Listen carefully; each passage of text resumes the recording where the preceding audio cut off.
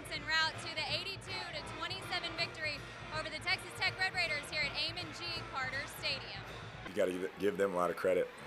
We had those 4 turnovers, and they didn't have any, and they're a very, very good team. If we would have played our best, it would have been tough to beat them, and we didn't do that.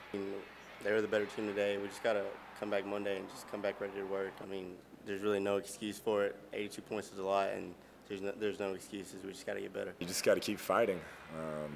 You know, you get beat like that, there's not a lot of words.